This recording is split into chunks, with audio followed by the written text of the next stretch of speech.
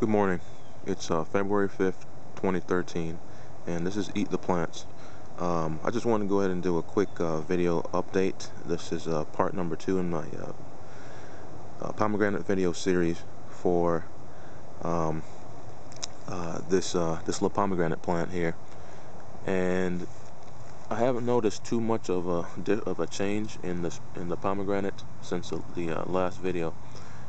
Except for I have started to see a lot of little new growth.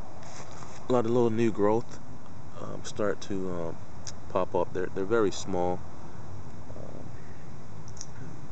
Kind of like this right here, and these little leaves on the tips of the little twigs there. So it's really nothing spectacular yet.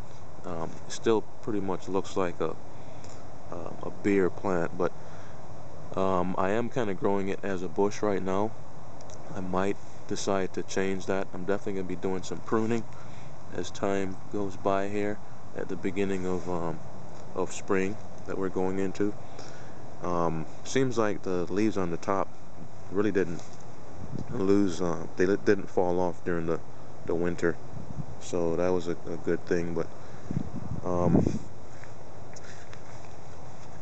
I think I'll definitely prune away some of these bottom, more like sucker branches here, and try to form it, still keep it as a bush, but try to form it a little bit more, not as wide and sprawling, which they tend to, the pomegranates tend to want to grow like. So hopefully these new little